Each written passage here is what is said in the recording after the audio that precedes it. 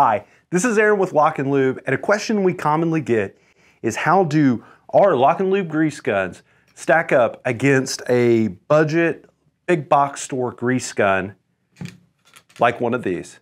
So first we're going to see this grease gun uses a tab system as compared to our pull-out lock-off feature. Next thing, we're going to knock the head off. Let's see that this is a brand new grease gun that we picked up. Now, let's drop a tube of grease in it. Remove black cap, open end down, solid seat, use our cap, pop our top, save the black cap. We're going to throw our head back on the unit. This might be a little fiddly with this gun. There we go.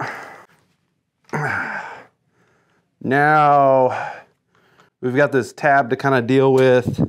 Ow.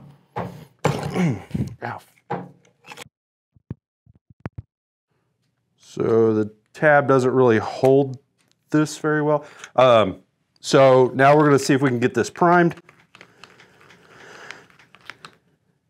I got a little bit on my roll too. We have a small steady stream coming out. I think that'll be enough. Got something going on with this handle.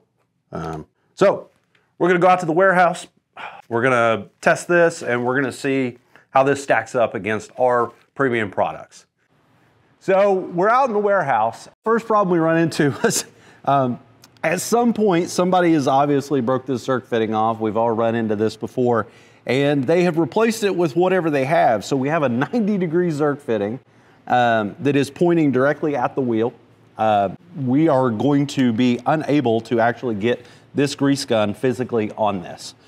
But while we're here, before we go to the other side, we're going to make sure that we actually grease this. We're going to use our L&L 153. We're going to unlock our grease coupler. We're going to put it on the zerk, give it a couple wiggles, and we're actually going to pump grease into it. I've got some grease coming out on the back side, and go ahead and disconnect. We're going to put our grease coupler back on storage, and we're going to go to the other side. I do know that we can get this actually on here, so clean our zerk fittings off. We're going to attach this grease gun to here. We're going to push on. Okay, all right, so start. So we're having a little bit of grease that's actually bypassing here. I can tighten this up later.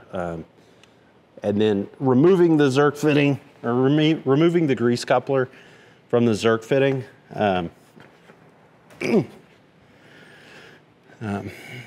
that's what we all experience when using a grease gun is trying to get this adjusted to a point that it's easy to put on, it doesn't leak when we use it. And then having to physically pull it off, or the age-old pry it off.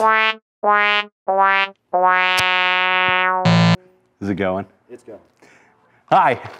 So Aaron here with LockNLube, and today we're going to talk about the L&L 143. While using the off-brand grease gun, I have pulled my zerk fitting completely out of our machine. We're going to pop our kit open, and we need to clean up the hole where the threads have pulled out, and then we're going to chase the threads with one of the included tools. And we're going to clean the threads out really good, and then we're going to reinstall a zerk fitting.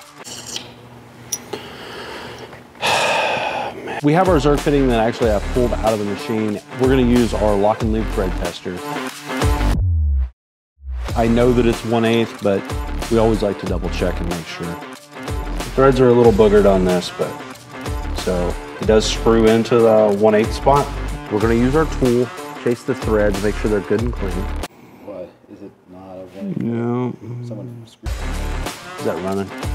So previously, whoever installed the zerk fittings didn't do this properly, so we're having to go through a couple metrics first. That's way too small.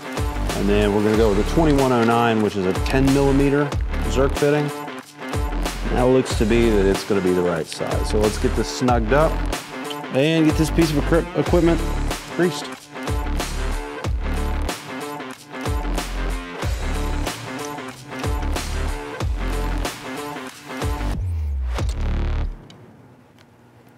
that running.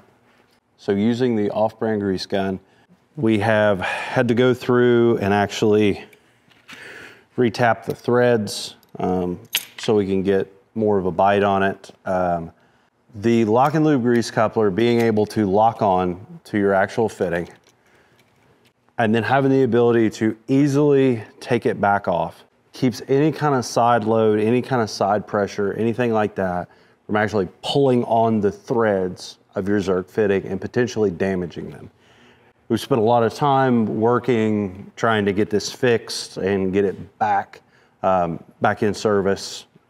It still does need grease, so we're gonna use our LockNLube Grease Coupler to attach. Fitting's taking grease, perfect.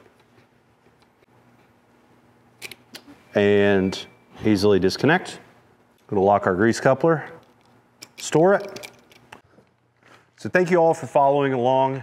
Off-brand grease gun versus our L&L 153, and kind of the process and frustration that everyday users have, and why our main goal is to end greasing frustration. Thanks for watching. For more information, visit LockNLube.com.